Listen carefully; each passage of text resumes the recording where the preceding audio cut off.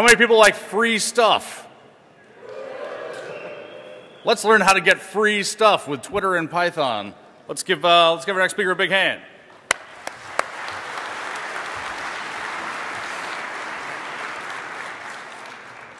So have you guys ever had an idea that you tried and it worked like 100 times better than you possibly could have hoped? This is one of those ideas. If I had to summarize this talk in one slide, it would be this. This is from the movie Real Genius, if you've never seen it. Val Kilmer, so good. So my name is Hunter. I'm a computer engineer, and I work for a startup in Silicon Valley that you've never heard of. So this started when I was on Twitter and saw that there was a bunch of contests, and all you have to do to enter them is retweet them. I was like, well, I can write a script to do that. So I'm sure you guys have all seen this comic. It's the XKCD where he writes a script to buy something on eBay every day for $1 with free shipping. The idea is that like you get all these packages showing up at your house and you don't know what's in them, and that's super fun. And it kind of backfires on him because at the end he gets put on an FBI watch list because it buys all this really suspicious stuff.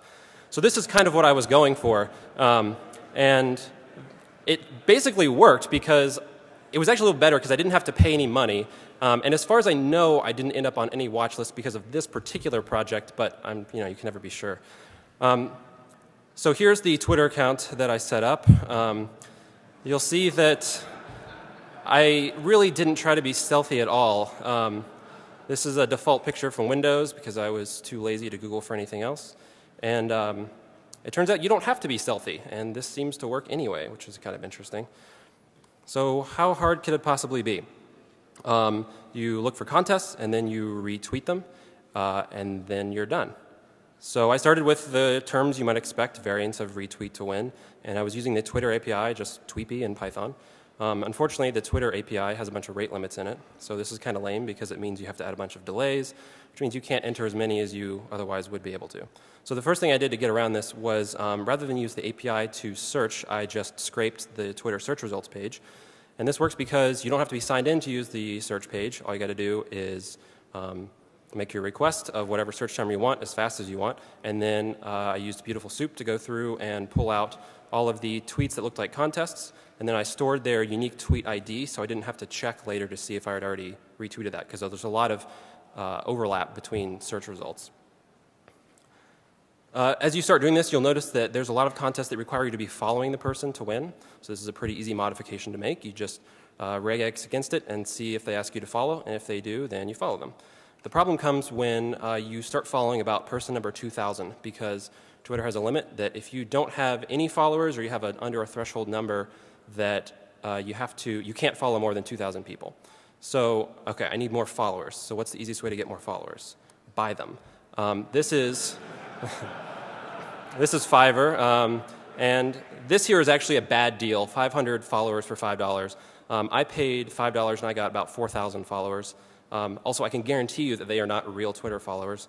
So this works okay. 4,000 people did actually show up, which was nice. Unfortunately, it's pretty easy to tell that they're not real people. Some of them still had like the egg as their profile picture, and if you went into any of their profiles, it was clear they're not real people. And I'm sure if you did any kind of network analysis, you would find that they were all highly connected to each other. So at this point, this is the output of the script. Basically, I've extended the number of search terms now, so I have quite a few. And by the end of this, I'm fairly confident that I was covering almost every single contest that was launched on Twitter. So this was a pretty long list of search terms. You just kind of guess and check to see what people use when they're trying to launch a contest. So you go through the search results, looping through each time and see, okay, does this look like a contest? If it does, have we already entered it? If not, then enter it. Do we need to follow them? Are we already following them? If we're not, then follow them. So to get around the follower problem, I just built a FIFO, which is a pretty obvious solution. It's 2,000 people long, and so whenever we need to follow someone new, we kick out the very last person and pop on the new first person. And this had a couple, I got lucky in a couple ways here. First of all, it turns out that the length of a contest is shorter than how long it takes one name to propagate all the way down to the bottom of the list, which means I basically was never unfollowing someone too early. Their contest had already ended. The other way I got lucky was the total number of contests that were launched on Twitter. It was low enough that I was able to enter every single one of them without hitting up any rate limits once I implemented a few of these tricks here. And there's a side effect here, which is that I guess it's some people, when you follow them, they automatically follow you back. There's a lot of bot activity on Twitter and scripts and services and things. I didn't realize how much there was until I started interacting with like thousands of these things. But the way it works is like you'll follow them and they'll say, oh, great, thanks, and they'll automatically follow you back. But then when you unfollow them later, they don't unfollow you back. So my follower count started increasing with like increasingly legitimate looking accounts, companies and people and stuff that were running these things. So I kind of got a bonus there that the total number of people that I was able to follow kept going up as I did this. So then I tried to figure out how I could parallelize this and run multiple accounts at the same time. I should say that the majority of the time that I was running this, I was actually only using a single account. But if you want to make multiple, this is what I try to do. So to use the Twitter API, you need a developer account, which means you need a phone number. And so I need to get another phone number. OK, I can use Google Voice. Well, to activate Google Voice, you need a phone number. OK, so I can use Twilio to make a phone number to activate Google Voice account to activate Twitter. You can't use Twilio to activate Twitter because Twitter somehow knows you're using a Twilio number. And now I think even Google Voice knows if you're using a Twilio number. I don't know how that works. So if you know how they're able to tell that, let me know because I'm really curious how that works. Over the course of doing this, of course, I had a lot of interesting interactions with the great Twitter public. So this was one that I got busted on because this was when I was running 2 bots. And I had different Twitter usernames, but I forgot to change the display name. So the person was running an account, running a contest, and they were picking multiple winners, and I won multiple of the wins. Yeah, I got busted here and ditched this one. Another really great thing that I liked about this was some of the false positives I got. Some things look like contests, but they're not. So this guy says, retweet for a chance to win these Tupperware lids that have been warped in the dishwasher. Must be following. So dutifully, my script followed them and retweeted them. And it actually won. The guy DM'd me. He was like, hey, man, you won those warped Tupperware lids. I was like, yes.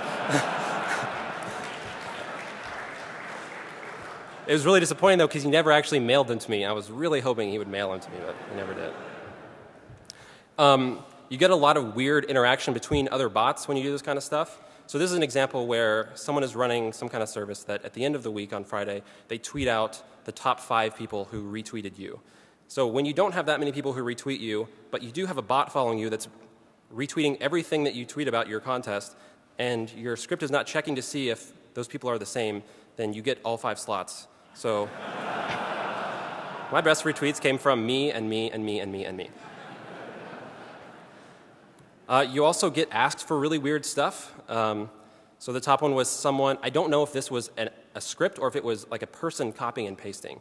But it was some like teenage girl who was trying to get people to retweet to get the attention of some like pop star she wanted to ask on a date or something.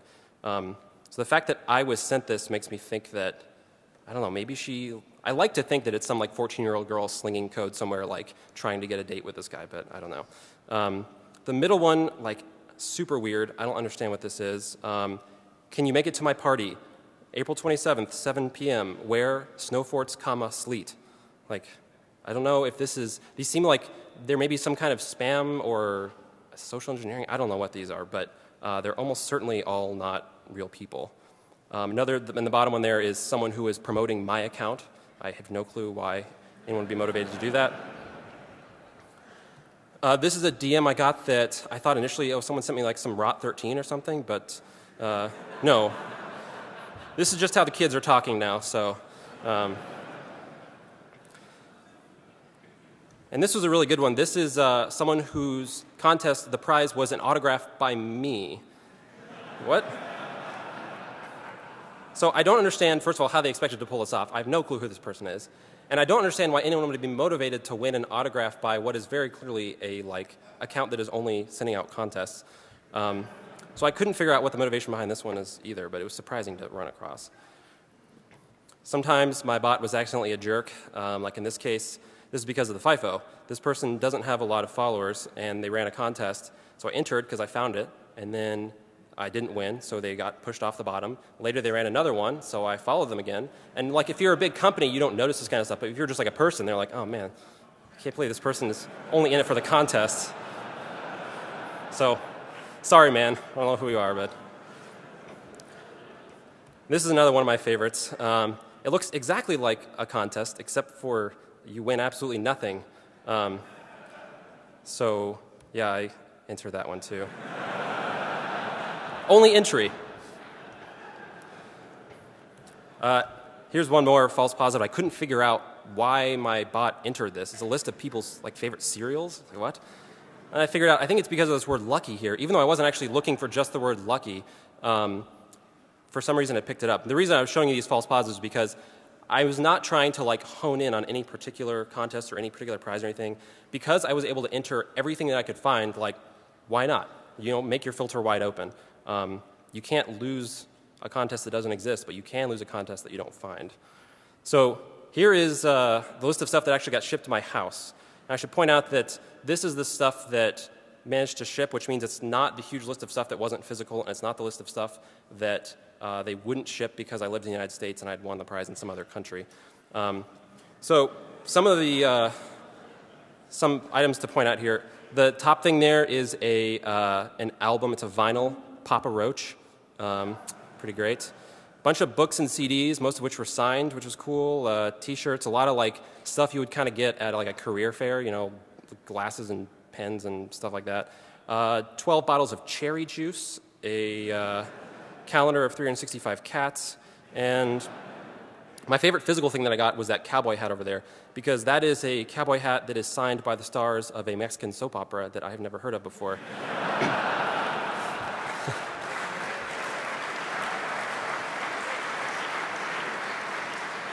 The reason I love it is because it's the perfect example of the totally random stuff that showed up at my door that I would never have expected to get. Some people, when I wrote about this, were saying, hey, that's kind of lame because maybe there was someone who was a huge fan of that Mexican soap opera and they didn't get that thing and you did and it's wasted on you. And I understand where they're coming from. To some extent they're right. But I would say that I have exactly the same amount of appreciation, if not more, for that thing than they do, but for a totally different reason. So I think that's okay. There's a lot of weird intangible stuff I got too. There was some restaurant in England that I won reservations to 30 times in a row. Couldn't figure out why they weren't getting on to me. I also won there was some cam girl who had a contest to win. She would write whatever you wanted on her body in chocolate sauce and take a picture of it and send it to you. So I won. And so I'm trying to think, all right, what can I have her write? So I tried to get her to write the Maxwell's equations, but she didn't do it. It's kind of lame. If you want to see the full list of stuff, this is it. There's a ton of stuff on here that I didn't cover because it's way too long, but it's fun to dig through there. There's some really random stuff. So towards the end, I tried to repurpose my bot for good because I noticed that there were some tweets where you would retweet to donate to stuff. People would say, retweet and I'll donate $1 to some charity. I was like, well, I can add that to the end of the list. Why not? So some people actually appreciated it, and they were like, hey, this is great, because I had real followers at this point who were seeing it. But even this backfired at the end, unfortunately.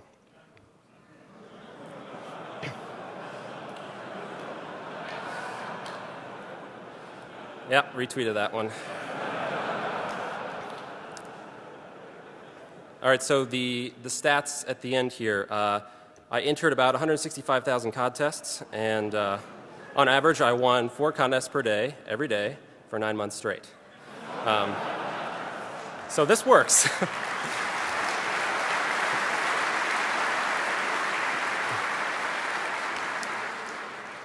The most valuable thing that I won was a $4,000 trip to Fashion Week in New York City. I did not actually redeem this prize because, first of all, they didn't pay for travel, and I didn't live in New York. Second of all, I wasn't that interested in going to Fashion Week anyway. And third of all, you have to pay taxes on a $4,000 prize, which I was not psyched about. If you're not from the US, you may be surprised to learn that you have to pay taxes on contest winnings in the United States. And speaking of that, yes, I paid the taxes on the things that I won. I never released the code for this in what may have been a futile attempt to try to stem the flow of Twitter contest spam. But I wrote about it, and people made their own version anyway. So there's a whole bunch on GitHub if you want to look at some. Most of them are fairly naive. I still get emails sometimes of people being like, hey, man, I tried to make a version of that Python script, and I got banned immediately. It's like, well, yeah. So if you look through some of these, there are some things that in this talk that I don't think a lot of them implement that you could probably improve if you wanted to. So if you want to keep me from winning contests, it's really simple. Obviously, I was not trying to do this stealthily, and it turns out that that didn't really matter. So if you're trying to prevent this kind of people from winning, then all you got to do is check to see if the person looks very obviously like a spam bot. If you would have gone to my page, you would have seen that it's tweeting contests every 30 seconds without sleeping, ever. It's probably not a person. Weirdly, there were versions of this that I found. I was looking before I started to see if anyone had tried this before. And I know there was at least 1 or 2 people who were doing an extremely stealthy version of this. And because the only reason I know is because he emailed me and said, like, hey, I tried this too. And those, it's unlikely you would ever be able to actually catch. But I also saw some examples of what looked like, I don't know, people who were kind of doing this manually. They would sit at their computer for like 4 or 5 hour stretches and just like literally do the exact same thing, go through the search results and just retweet, retweet, retweet. So I guess it depends how much you want, how insane you want your entrance to be able to tell the difference between a person who spends 4 hours versus a script. You can also try to make it harder to programmatically enter, and you can do this by adding a second step, like asking a question or something. This works okay, but it's not great because all you have to do, because everything on Twitter is public, is look to see what everyone else is responding to this question about and then just repeat it. So this may stem like some really naive attempts. And you can also try running it on another platform. It seems like it's more difficult to make a legitimate-looking fake Facebook account than it is a fake Twitter account. And it can also be tied to a real identity, which Twitter account obviously isn't. And finally, you just have to accept the fact that if you're running a contest, people are going to try to game it. Ever since people have been running contests, people have been trying to game them, and that's kind of the way it's always going to be. So that's just part of doing it. So again, here's the list of stuff if you want to look over it. And if you want to follow me on Twitter, I guarantee it's 100% human-generated content, then that's my Twitter username. Thanks.